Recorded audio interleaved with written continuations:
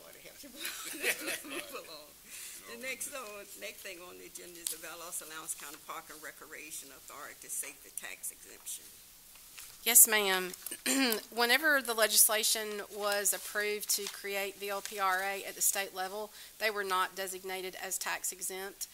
This has caused some issues over the years. Representative Corbett has agreed to carry some legislation this session that will request the General Assembly make that change to the legislation, and he has asked for the attached resolution in support of that action from you all.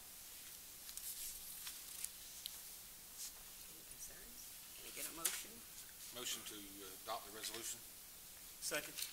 Have a motion to adopt the record resolutions. All in favor? Aye. Any opposes? If none, I think the resolution would be adopted.